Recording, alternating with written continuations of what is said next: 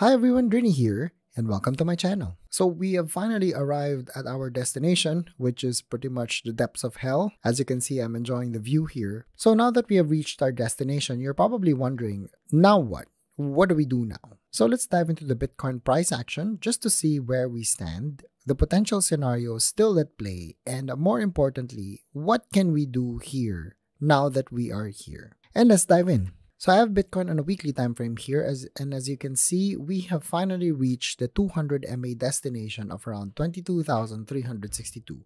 In fact, we have wicked all the way down to around 20,800 before the supposed short relief rally right here, which is currently bringing us to around the 200 MA. Now, before we even dive into the price action and where could we potentially go, etc., it's very important first to understand why is this level very important in the first place. The reason why the 200 MA and the 300 MA on a weekly time frame are very important is because historically, when you look at price action of the past, it's not the fact that this price signals the bottom and then you just YOLO everything here and then you will be rich in a few years' time. That is not the reason why this level is important. This level is important because when you evaluate Bitcoin from a risk-reward standpoint, we have finally reached this particular level where the reward of future upside potential now trumps the risk associated with investing in this particular price range right here. That, my friends, is the reason why we have been looking forward to this event finally happening. We have finally confirmed that we are reaching levels where accumulation at around this level leads to significant rewards over the mid and long term. However, there are a number of things still to account for. The first one, of course, is just because we're here, it doesn't mean that this is the absolute bottom and we will just eventually skyrocket from here.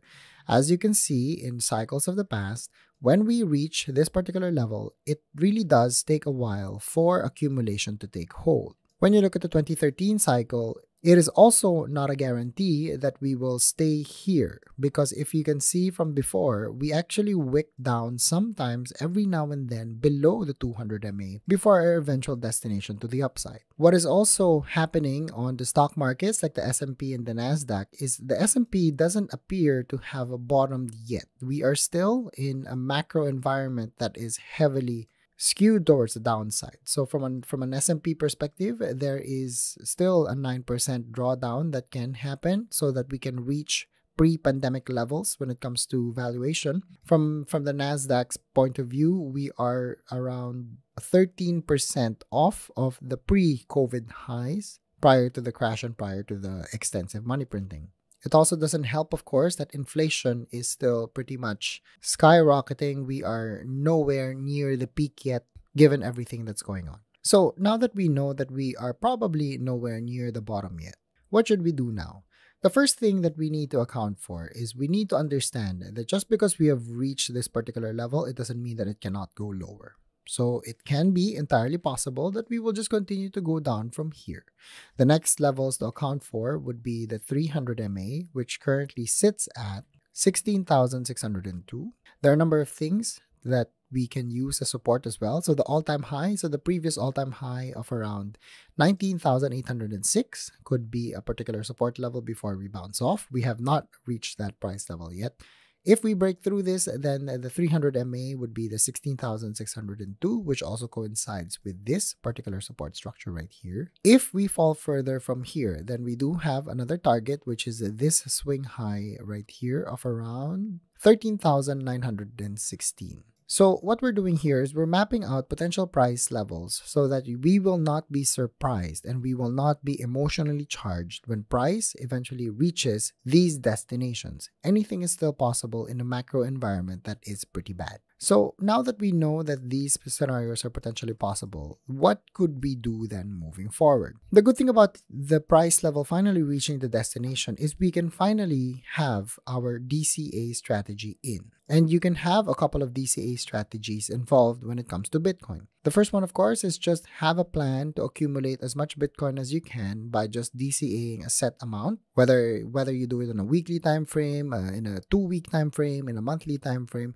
doesn't really matter. At the end of the day, we know that the risk levels right here are pretty low as compared to the upside potential targets in the future. So one option, of course, is once again a fixed amount DCA for any particular time period. The second one is what I call dynamic DCAing. So a dynamic DCA, basically what you're doing is you are assigning higher weightage to Bitcoin going down. So for example, this is heavily borrowing Benjamin's dynamic DCA strategy. You can divide your budget either 5x or 3x, for example. So let's say you have 6,000 as your budget for this particular range right here. This 6,000 you divide it by 6x. So that means 1x would be 1k, 2x would be 2k, and 3x would be 3k, totaling 6k. So the way this works is, let's say we have identified these three price points right here, the 19.8, the 16.6, and the 13.9.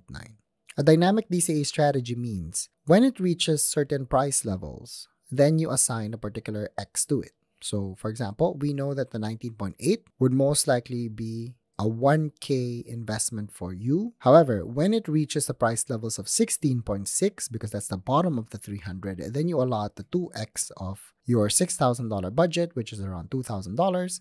And when it reaches this particular price point of 13.916, then you assign the remaining budget of your 6k towards this particular price level. What it does is the lower the price, the higher you are putting in. This one takes a bit of skill because you kind of have to know and you have to have the discipline of sticking to your price target and sticking to your budget when it happens. So that's pretty much Bitcoin. What about the rest of the alts? So because Bitcoin is currently at price levels that are very, very attractive from a risk-reward standpoint, that makes alts actually very unattractive. Because when you think about it, if you have the money to spare in order to invest it now, why put it in a very, very volatile, high-risk situation where you don't know what the payoff will be a few years down the line, when you can just put it back in Bitcoin when the risk levels are so low at the moment as compared to the potential rewards in the future? So from an alts perspective, this is actually the perfect time to really rebalance your portfolio if you are so heavy on alts. Try sticking it into Bitcoin, try sticking it into other major layer ones, like even Ethereum, for example. Even though I don't believe in it, you can put it in Ethereum. You can put it some in Cardano, for example. I don't really believe in Solana, AVAX, Matic, and the rest, but potentially BNB, for example. Anything that has a lesser risk in this highly volatile market, you can start doing that strategy as well. But of course, the major player here is really Bitcoin. At the end of the day, the way you have to treat this particular investment at this point in time is try to consolidate everything on the ones that will have higher guarantees of your financial freedom. Do you have a newborn child? Do you have kids that you're thinking about how do you have the money to send them off to college? This is actually the perfect time to start accumulating a Bitcoin position for their educational future. Are you a young bachelor thinking about your retirement in the future and you have some money to spare? This is actually the perfect time to really start investing in your retirement account. So as much as the bear markets are really providing us a lot of pain when it comes to our absolute portfolio values, it also is providing us with tremendous opportunity in order to have financial freedom. My best advice here is really stay in the game. When you stay in the game, when you're able to weather this particular storm right here, to accumulate the positions that you need to accumulate and be able to have the patience to wait it out for 3, 5, 7, 10 years, then I guarantee that hopefully by then you would be thanking me for finally being financially free. Yo, before you go, like this video, subscribe, and share this video to your friends. Thank you very much and have a good day.